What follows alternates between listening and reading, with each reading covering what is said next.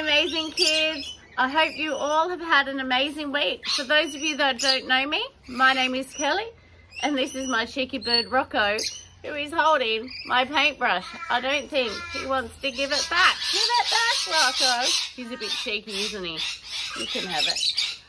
For this week's craft, we're going to do some rock painting. All right, let's get creative. For this activity, you will need 3 rocks. 1, 2, 3.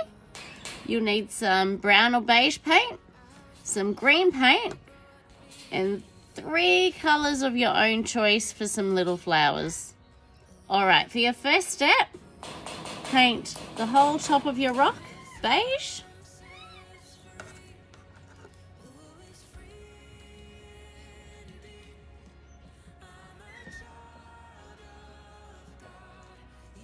You don't need heaps of paint, just enough to cover the whole top surface, and then brush all in one direction to keep it nice and flat, and then do the other 2.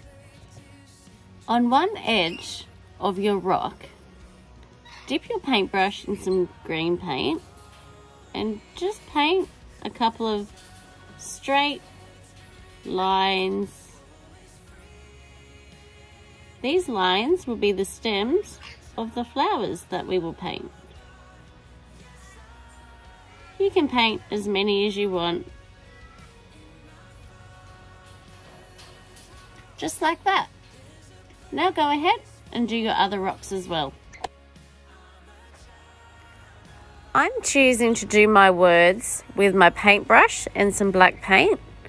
If you find writing with a paintbrush hard, you can choose to use a permanent black marker or ask an adult to help you. I'm doing the words faith, love, and hope on the rocks.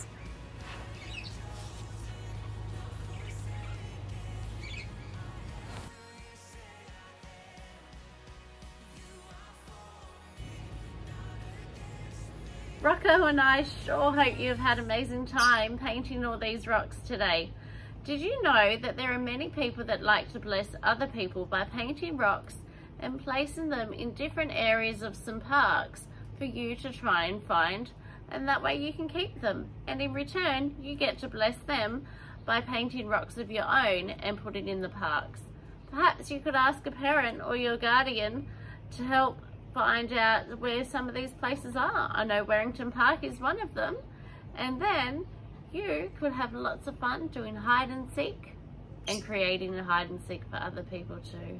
Alrighty, be blessed, have a great week, bye!